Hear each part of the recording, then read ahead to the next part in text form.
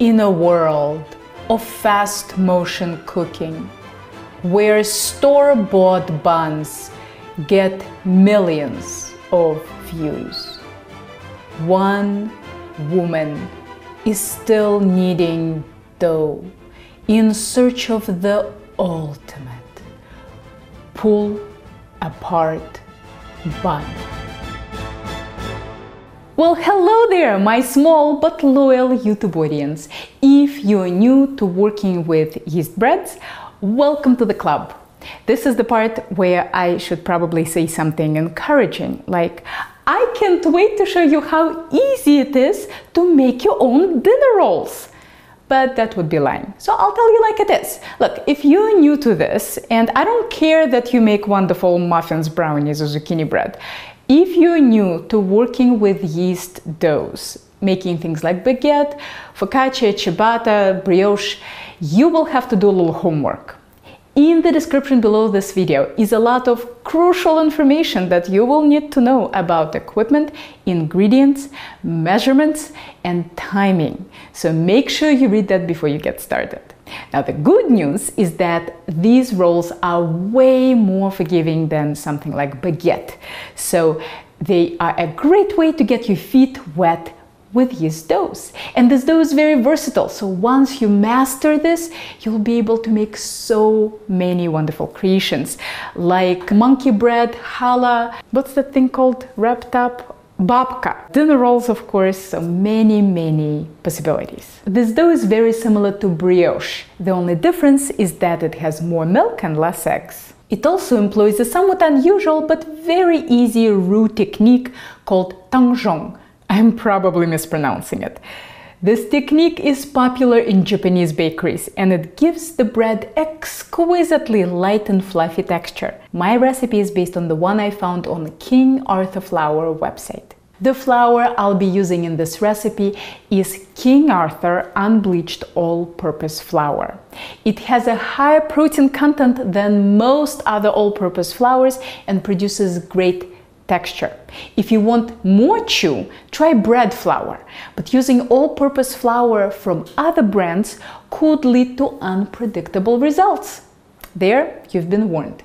Alright, let's get our dry ingredients together. We'll need 310 grams of King Arthur Unbleached all-purpose flour. From now on, I'll refer to it as just flour. 50 grams granulated sugar, 2 teaspoons Diamond Crystal Kosher salt or 1 teaspoon table salt, and 1 tablespoon of SAF instant yeast. Put them all into a bowl of a stand mixer and whisk to combine. To make the roux, combine 43 grams of water, 43 grams of whole milk, and 14 grams of flour in a small skillet or pot with curvy sides. The curvy sides help the whisk get into the corners. Whisk until no lumps remain and place the saucepan over medium-low heat. Cook this mixture whisking constantly until it is very thick. At first, nothing will happen, but be patient and keep whisking, and in 3 to 5 minutes it will get very thick and will look like this. Kind of the consistency of creamy mashed potatoes.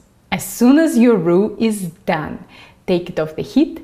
Measure 113 grams of cold whole milk and scrape the hot roux into it. Whisk to combine, then add 1 large cold egg. Combining the hot roux with fridge temperature milk and egg will give you a perfect temperature wet ingredients for your dough. Altogether, this should be room temperature. Add all the wet ingredients to the mixer bowl with the dry ingredients. Then add 57 grams of barely melted unsalted butter. It shouldn't be hot, and it's okay if parts of butter are still solid. Mix on low speed with a dough hook until all ingredients are combined. Increase the speed to medium-low, 4 on a KitchenAid mixer, and knead for 4 minutes. It's okay if the dough is wet and sticks to the bowl. Don't add flour. Once it develops enough gluten, it will not stick as much. But wetness in the dough is what gives you holes in the finished product. Scrape down the sides of the bowl, flip the dough over or rearrange it the best you can, and knead on medium-low speed another 4 minutes.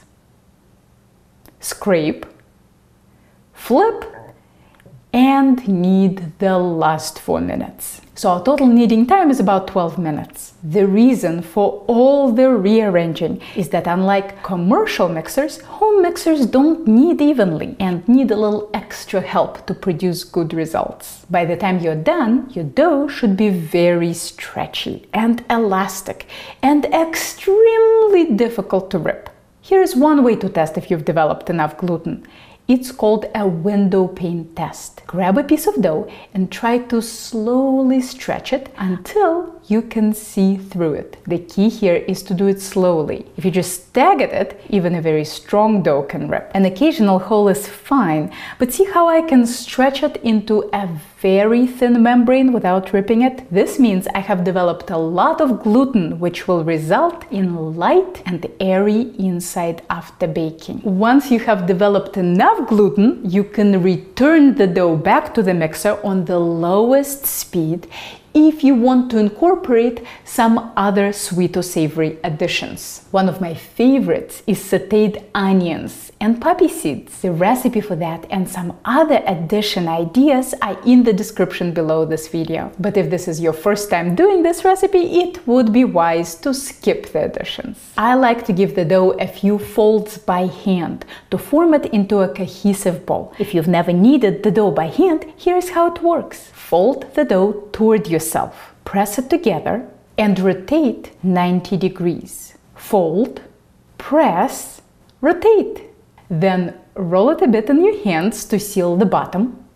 Place it smooth side up into a lightly oiled bowl with at least 5-cup capacity and press it down. Cover with plastic and let it double in size. This will take 1 to 3 hours depending on your room temperature. At 70 Fahrenheit, it will take roughly 2 hours. If your house is very cold and you want to speed things up a bit, try filling a pan with boiling water and placing it in the bottom of your oven. Then set the bowl with the dough on a rack in the middle of the oven. Just make sure that the oven is completely cold before you put your dough in and that nobody turns it on. Might be good to put a sign on it. Oops, I got carried away shooting another video and my dough was about to run away. Kids don't do this at home. Proceed to the next step before the dough gets this huge. Turn the dough out onto a lightly floured work surface and deflate it completely. That means whack it with your hands until you pop all the bubbles. These are not the bubbles we want.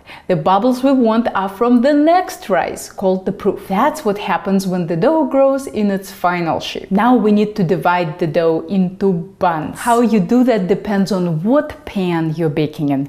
My ideal pan for this recipe is a 9-inch round cake pan. It will fit 11 buns, 8 on the outside and 3 on the inside. If you didn't add anything to your dough, each bun should be about 58 grams.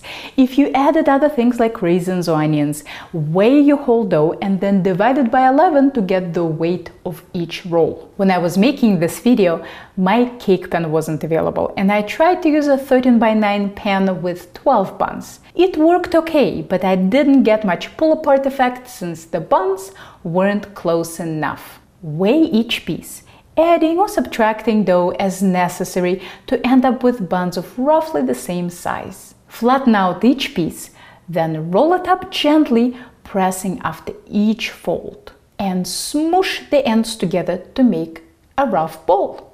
This is called pre-shaping, and it gets the dough used to the final shape. Cover with plastic and rest 10 minutes. Then put your hand over each ball and roll it around on the work surface. This develops surface tension. The rolls should be smooth on top and completely sealed on the bottom. When I started working with yeast doughs, I thought shaping was just for looks. Well, it's not. It organizes all those gluten strands and gives you a much better texture after the bread is baked. Place your rolls smooth side up into a lightly buttered baking dish and cover with plastic. Let them rise until doubled in size, about 1 hour. When your buns are almost risen, preheat the oven to 350 Fahrenheit for at least 20 minutes with the rack in the middle. Whisk 1 yolk with 1 tablespoon of milk and brush the egg wash onto the rolls. Don't overdo this. You don't want the egg dripping all over. Place in the middle of the oven for 25 minutes or until an instant read thermometer reads at least 195 Fahrenheit in the middle of the center rolls. As always, I'm using my trusty Thermopen, but all ThermoWorks thermometers are great. Immediately brush the rolls with 1 tablespoon of melted butter. This step produces a softer top crust. Cool in the pan for 10 minutes, then transfer them to a rack to cool until warm. And dig in! Let me cut one in half so that you can see the texture. Look at those bubbles. But this is no Wonder Bread. See how bouncy and resilient it is? Learning this technique can take your baking skills to a whole new level. This dough can be used for sticky buns, donuts, chocolate babka, Russian pirashki, challah, monkey bread, and so many other sweet and savory creations. This video was brought to you by viewers like you. If you liked it, click here to support my channel, don't forget to subscribe, hit that little bell button for notifications so that you don't miss a video. And if you're ever in the Boston area, maybe I'll see you in one of my classes.